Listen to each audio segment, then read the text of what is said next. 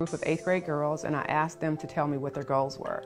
This one particular young lady said that she wanted to have 2 kids. So I said, so are you going to have a husband? And she said, nope.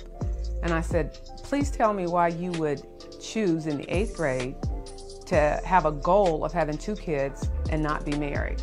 She said, because if I'm married to him, I can't collect child support. And then she said, why should I marry a man that I have kids by? He might have issues or something. He might be on drugs. And I said, well, if he's too bad to be your husband, do you really think he's going to make a better father? And that's the question.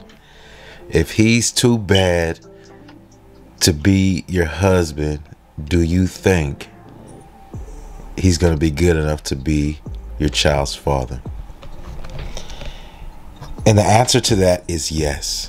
Because that question has been asked and it has been answered already.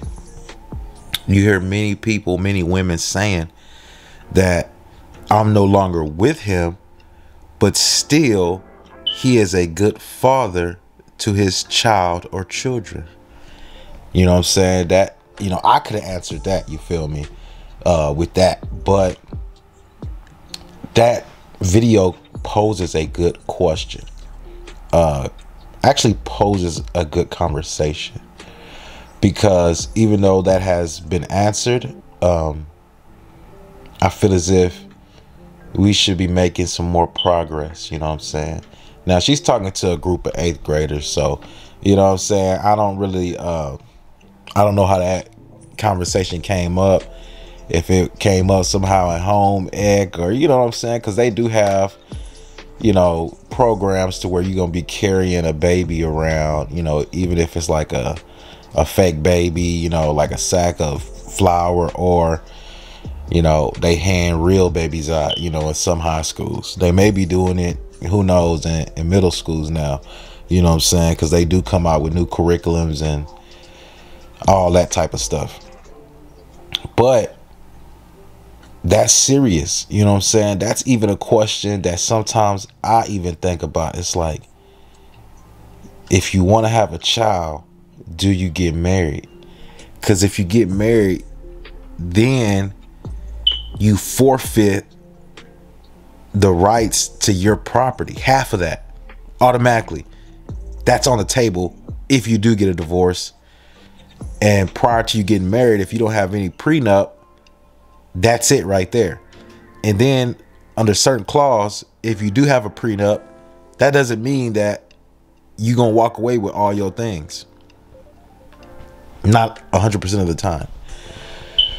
So this is a real topic, you know what I'm saying? And if you don't find a model marriage, a model relationship that you could learn from, and you could model, you know, your relationship after, your marriage after, and that has been proven through the test of time, man, I really think it's a bad idea for you to move forward on that.